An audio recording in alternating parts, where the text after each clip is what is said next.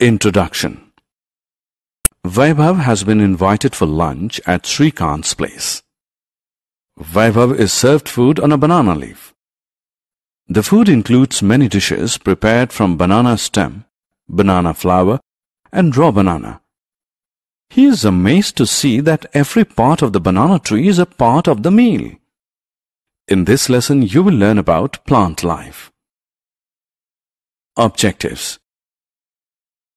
At the end of this lesson, you'll be able to list the main parts of a plant, describe their functions, identify different types of plants, and state the uses of plants.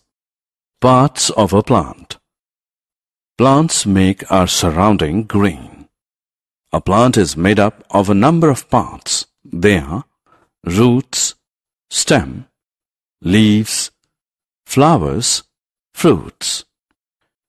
Roots of a plant are located under the ground. They help plants absorb water and nutrients from the soil. Stem is the main body of a plant. It grows above the ground. It transports water and nutrients from the roots to the other parts of the plant. Leaves are attached to the stem of a plant. They are green and flat. Leaves make food in the presence of sunlight. Flowers are the most beautiful part of a plant. They are of different colors and make plants appear colorful. Many flowers have seeds inside them. Fruits are the sweet and juicy part of the plant. We eat them. They are fleshy and sometimes contain seeds. Trees. Trees are tall and strong plants. Their stems are called trunks. They are thick and brown in color. Apple tree, mango tree, etc. are examples of trees. Trees have a number of branches growing from their trunks. Trees have a long life. Some trees, like the oak trees, live up to 1,000 years. Shrubs and herbs. Shrubs are short plants. They have many branches. Their branches grow from the bottom of the plants. Rose and henna are examples of shrubs. Most shrubs live up to 50 years. Herbs are a small green plant.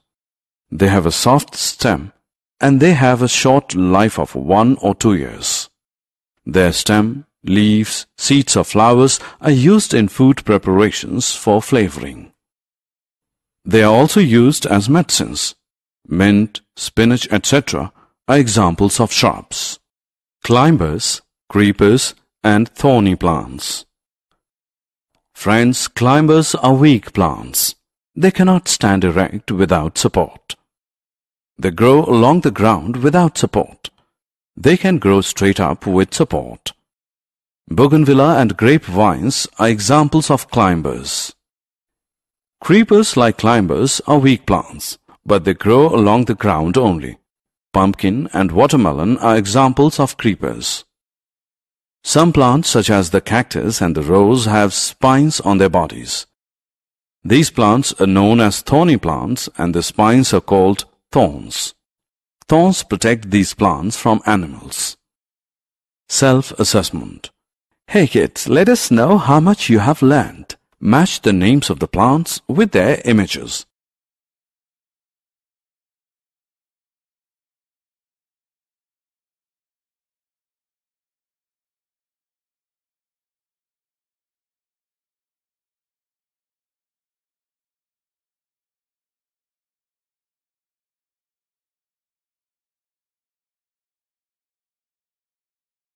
Plants give us food.